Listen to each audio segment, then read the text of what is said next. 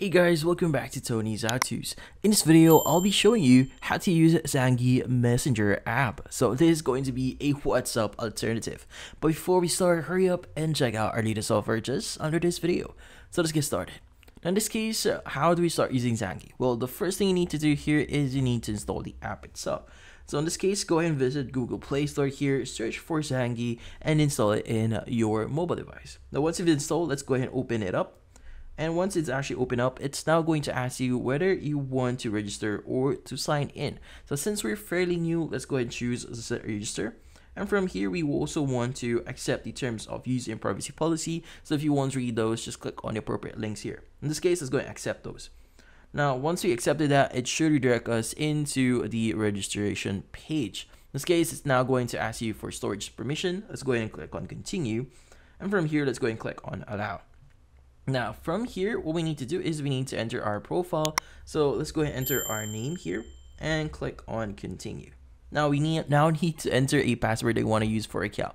So in this case, let's go ahead and enter our password. Now once you've entered your password, on the next page, it's now going to show you your Zangi number. So you can share that to your friends if you want to. And the next page is going to say some security features here, like no data collection, registration without phone number, and without personal contact sharing.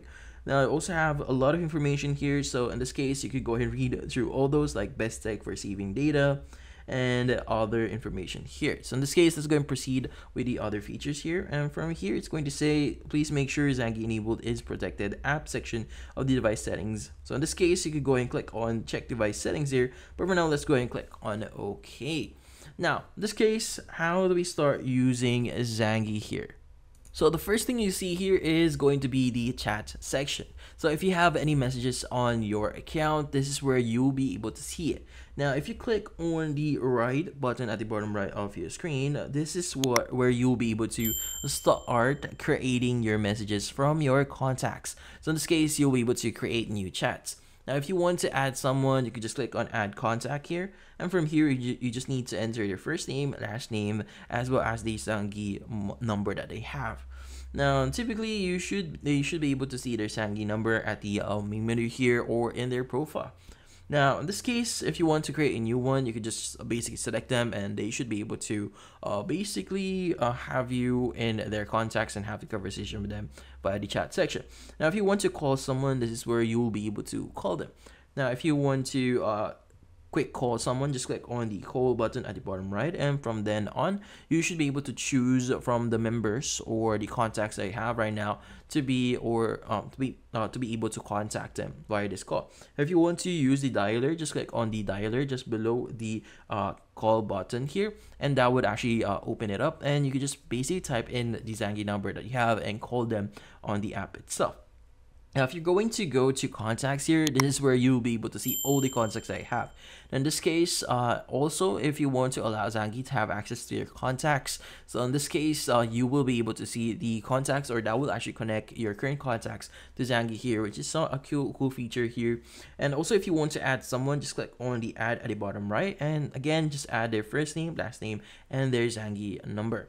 Now, also, if you want to access your settings, so at the top right, you should be able to see a gear icon. This is where you'll be able to see your private number, your profile name, and if you are subscribed to Zangi Premium, you should be able to see it as well in here. Now, if you want to invite your friends, just click on invite friends here, and you should be able to invite them via SMS or a different method via share. Now, you should be able to choose what method you want to share your contact with your friends online. Now, in this case, we also have chats here if you want to change a few settings here. Like for example, the color, this is a color here if you want to make it dark mode, if you like the dark colors.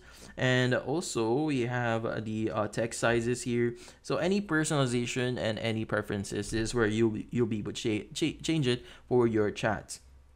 Now, in this case, we also have the privacy here. So if you want to change a few things, like for example, show your status, if you want to hide it or show it, you have the show when typing or show when seen status is enabled on your account. But disabling this option, you won't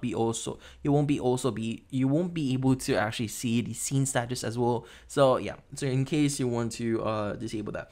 Also, you have the block contacts here if you want to block anyone on your account and don't want to receive any messages or calls from them.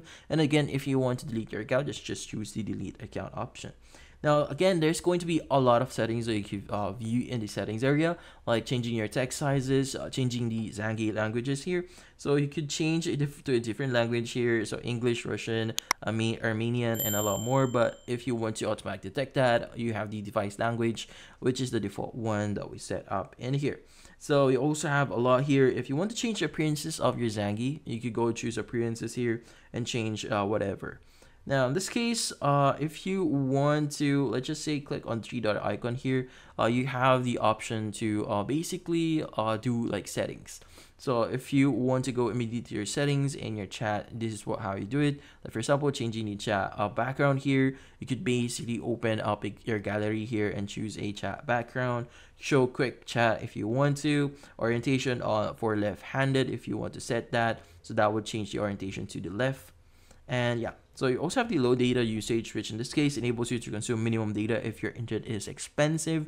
So this will actually save you a lot of data if you're using your data.